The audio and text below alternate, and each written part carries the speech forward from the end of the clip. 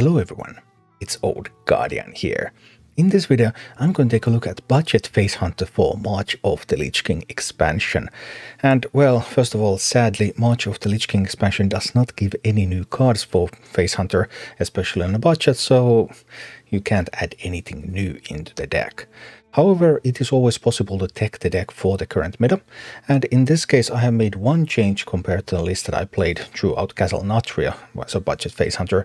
And during Castle Natria, collateral damage was an important piece of the deck, because lethality was quite low, there were a bunch of Renatal decks, they would still play minions, so collateral damage would just allow you to win games that would go a little bit long.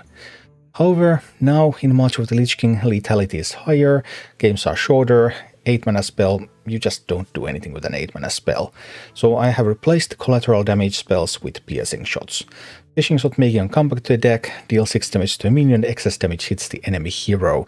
And this together with Twinpo Terror Coil, obviously, it's going to piercing shot the minion twice, so that still has some quite decent damage potential. As long as you can find a minion to shoot anyway, because the number of minions is a little bit lower right now. Other than that, this is still the Face Hunter as it has been for the past few expansions. So you're trying to get some 1-drops on the board, you're trying to get some buffs on those 1-drops, then you're trying to use your board to deal a bunch of damage, and then you have some direct damage to finish things off, alongside your hero power, of course. But overall, it's not just about going face, but for the first few turns you're also still fighting for the board, and then you transition into face plan a little bit later. The deck has a number of good synergies. For example, Merc with a Scribe Naga Sprite is one of my favorites. Merc with a Scribe, Battlecry, next spell you play costs 1 less. Naga Sprite, 3-mana spell, summon 2/2/2 Lionfishes. If you play the Naga while holding this, give them +1/+1, so then they will be 3/3 minions. And if you're on the coin, for example, you can coin Merc with a Scribe, and then you can play Naga Sprite on 2, and that's a pretty big swing. Obviously, seeing what rogues can do sometimes nowadays with those Sinstone graveyards, getting some 3/3 minions on turn 2 isn't actually that impressive, I suppose. Sometimes you also have the opportunity to do Terror Coil into that Naga Sprite, so then you will get 4 of those minions. Another sweet synergy, K9 Click Clocker. If you happen to have both in your opening hand, Click Clocker buffs the K9 because it's also a mech, and then obviously that dredge ability, fetching some of those 1-drops from your deck. So these cards, they can give Face Hunter reliably a solid board in the early game, and then it's just a matter, is that board going to be enough to get things done? As for the mulligans with this deck, we're looking for your 1-drops, your Click Clocker, your Eindrip, your Vicious Slither Spear, and you're looking for your Doggy Biscuit. Typically so that 1-drop into Doggy Biscuit is the ideal opener. Obviously, if you have that Scribe Naga Sprite, if you have both of them in your hand, okay, that's pretty interesting. Sometimes if you have like K9, that can be an interesting card to keep, but you really need to prioritize the 1-drops, and once you have a 1-drop, then you can start thinking, what else will I get? I had a pretty decent run with this deck, not on very high MMR though, I was just playing on NA, which I hadn't played for a while. But I went 9 wins and 5 losses with the deck, so it's definitely still a viable way to play Hearthstone. And this is what it looks like in action. Like, luck has such a huge effect on an individual game in this game.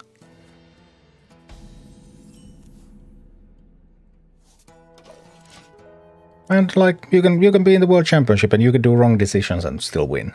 Like, that's I think that's pretty funny sometimes. Alright, Questline Demon Hunter. Well, let's see what happens. Time to poach. Let's go. I have mostly played it with my kids. They sometimes want to play with me.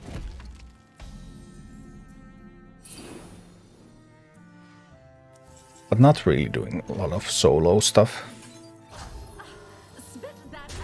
Wow. I use brand account on YouTube, and brand accounts can't get YouTube drops, so I never get any YouTube drops. I could if I switched accounts, but sometimes it's really hard to log back into your brand account if you log out of it, so I really can't take the chance. Paveling book. Yeah. That was quite something.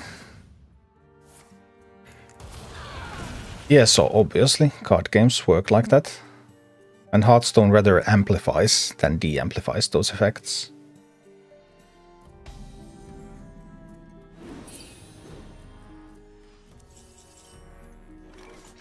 Alright, we need a terror coil.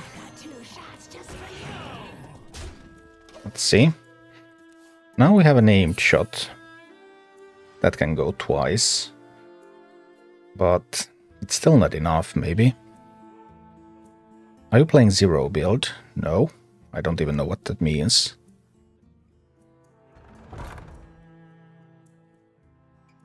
Gifts of the arcane surge within me.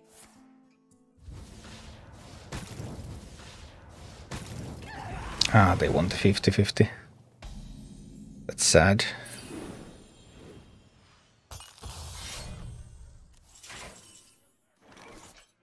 That is sad indeed.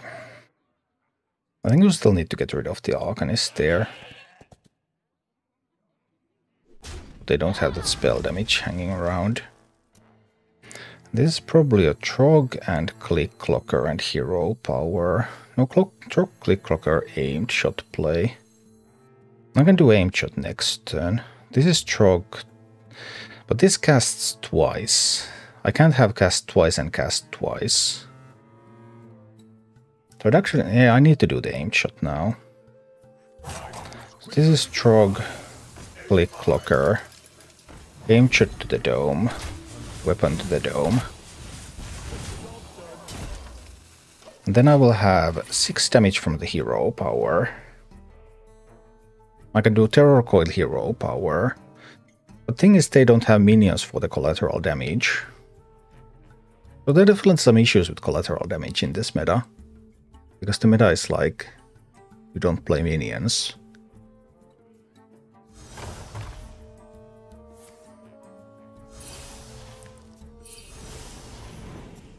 Oh, yeah.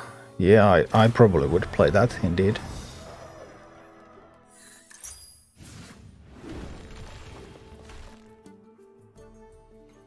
Yeah, I never truly fancied building anyway.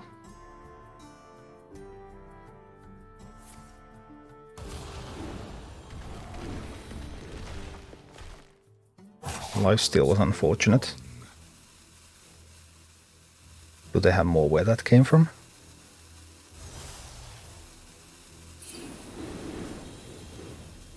That one is irrelevant, but...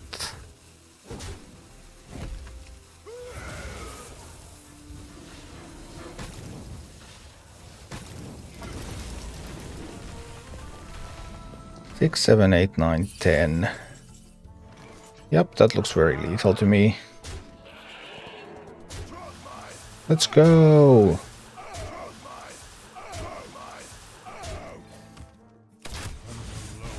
Wee! Turn 6 lethal against the Quest Demon Hunter. May need to go in the Poacher here. Assuming Ramp Druid, but who knows? Oh, well, now we're just playing the Trog. Okay.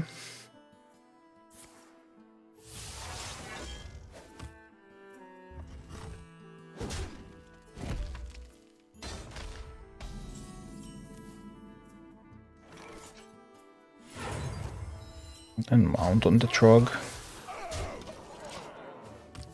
Alright. They kept everything, so they should have at least Guff.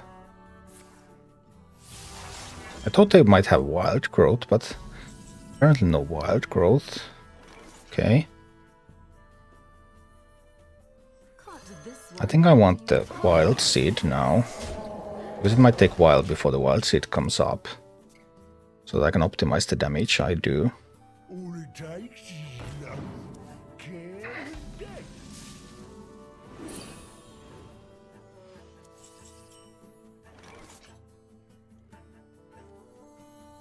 I got 2 shots just for you. We'll keep the board. Alright, so one more turn and they have Gales. All it takes is love, care, and death. Right now they have pretty much everything possible available for next turn.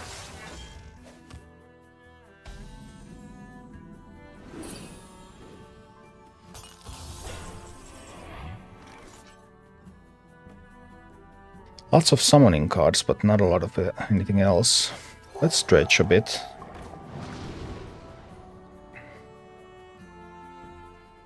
What about double piercing shot? That can also be useful next turn. We're playing this. 2 hero power. The question is everything face or kill the seedsman? I think at this point it's everything face now that we have the taunt up. We have the double piercing shot. That's available next turn. The druid might not be able to clear, because there's quite a lot of held on the board. Alright, let's go. The hunt again. Yeah, blood is just... It's just ouch. It cannot be defeated with aggro decks.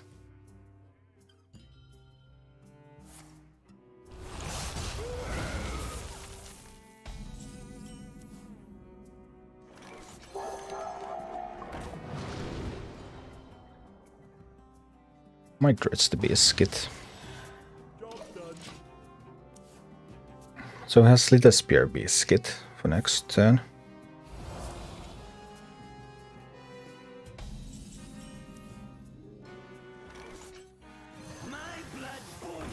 Use the biscuit here, of course, because we need to get as much damage in as we can. Now the Terror Coil effect is active, so we can play the Terror Coil.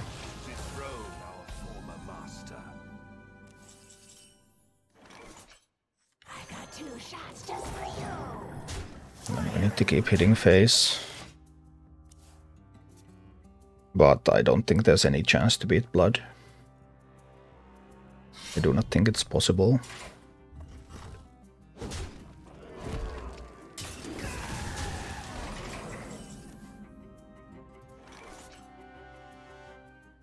Can we outdo a blood boil? We'll find out soon enough, I suppose. Let's hope they don't have it, but we'll see. It doesn't actually kill these minions yet, but it does heal them over 2 turns. That's pretty good, because that's a bit of a sign of a desperation. So, but you can't discover a blood boil from that. Pick me! Because it's only up to 3 mana.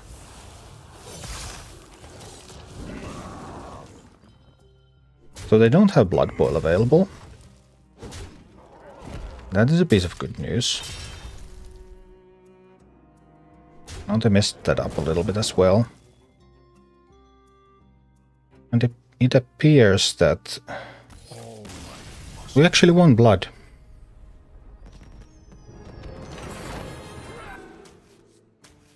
Warlock. Well, that is surprising.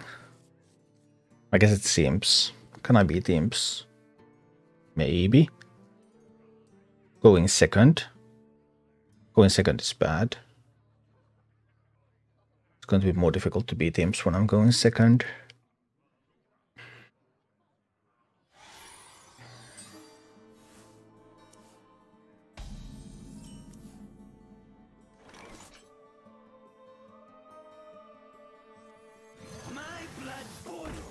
We'll see, maybe it's not imps. Yeah, Imp and Curse Imp Lock. I mean, if you checked my video about the top 15 decks in the game, Imp Warlocks are definitely still there. No. That... We don't have the... Well... It's what it is. We need more stuff on the board anyway. They might still run the AoE spell.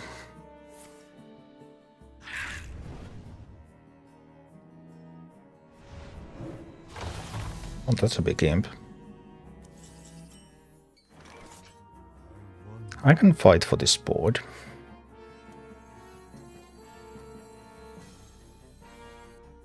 I can actually fight for this board, right? I got 2 shots just for you. By doing this. Now I have a double Naga's Pride, so I'm summoning 4 3/3 minions next turn. And I still have enough power to kill this 5/5. Well, they're also summoning a bunch of stuff. Sad times.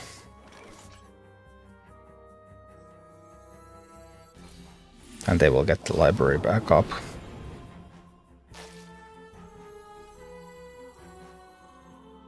I can Bobnets that one down.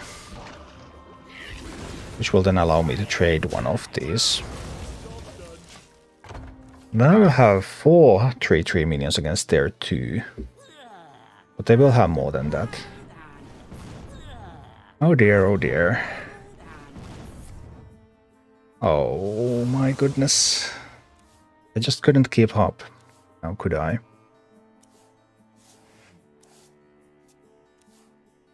As long if they can find their farm, then that's going to be it.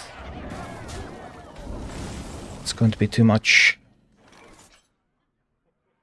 Is there a way for me to switch to a phase plan here? I think I will have to try to switch to a phase plan. I can't fight for the board anymore.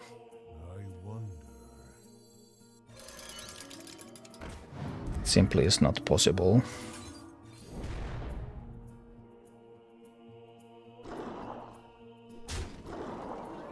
I can push 10 to phase here.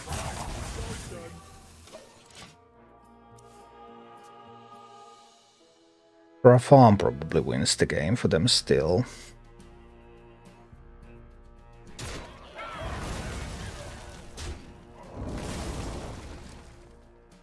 Do they have their farm now?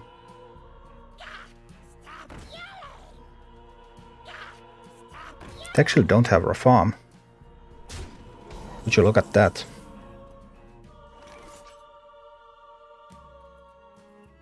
They actually didn't have a farm. I'm going to win.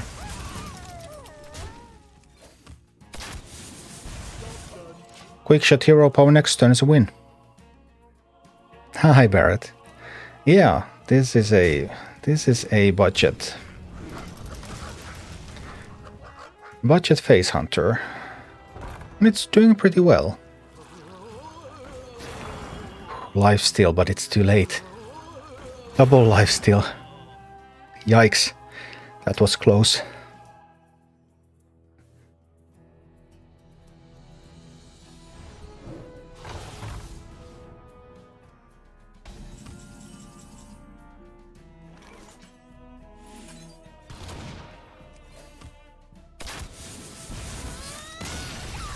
Phew.